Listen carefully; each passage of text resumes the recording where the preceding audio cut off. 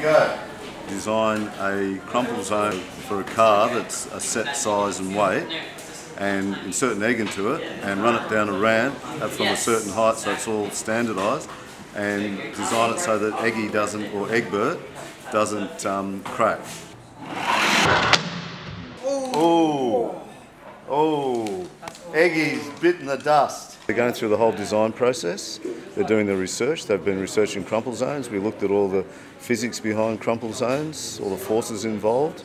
Let's go. Woo! No break, 25 grams. Woo!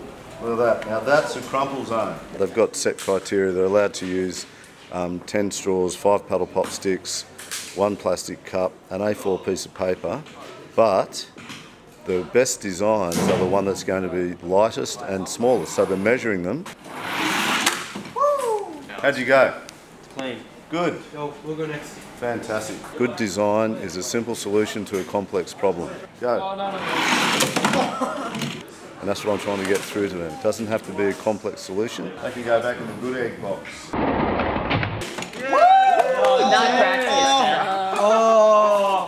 Most of them are going really well. They're having fun, they're learning something. I personally learning on the not going to work side, sorry. Time will tell. That's mad. That's just a bit of seatbelt bruising.